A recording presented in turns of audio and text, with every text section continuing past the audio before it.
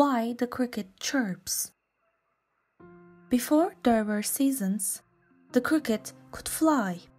He flew faster than the bumblebee. He flew higher than the falcon.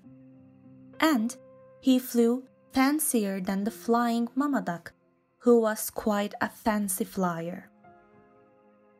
The cricket had flown all over the world. He flew to the east, then he flew to the west, and then he flew to the south. But he had never flown north. The ant tried to warn him that he should not try. "It's very cold up north," said the ant. "Too cold for an ant and too cold for a cricket." The cricket, however, did not listen, because crickets do whatever they want. He set off for the north that very night. It did not take him long to get there, because he was such a fantastically fast and fancy flyer. The cricket landed next to a pine tree as the sun began setting. There was snow everywhere he looked. There was snow on the trees, there was snow on the ground, and there was snow on top of the mountains. The moose came walking over to him very slowly. "Oh, hello," said the moose. "Bundle up, night time is coming." The cricket did not listen, because crickets do whatever they want. He flew up into a pine tree to settle in for a good sleep. He did this quickly because he is such an incredibly fast and fancy flyer. The owl came flying over to the same branch. "You should find some shelter from the cold night," said the owl. The cricket did not listen, because crickets do whatever they want.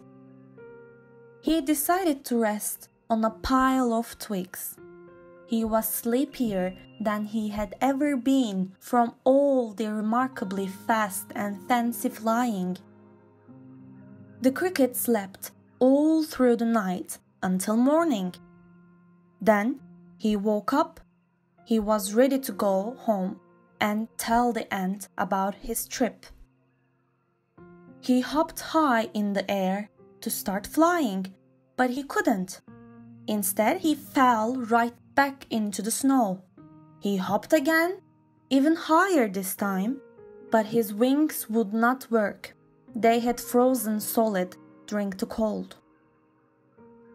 He tried to warm them up by rubbing them together, but it was no use. The cricket had to hop all the way home.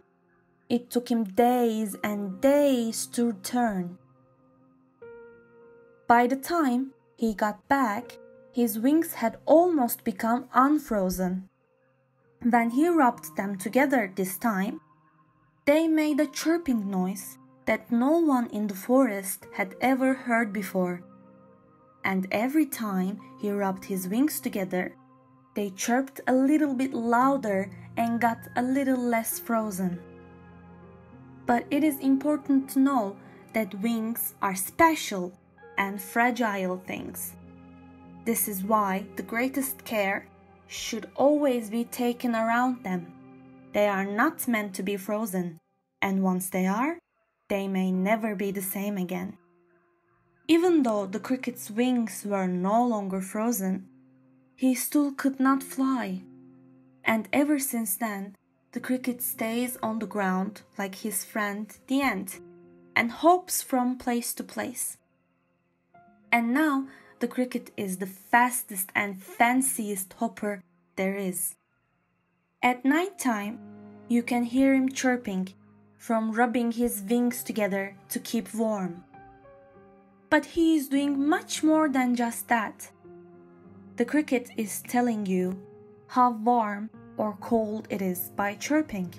He chirps faster when it is warm and slower when it is cold. This way, You will not make the same mistake that he did. However, that is only if you decide to listen.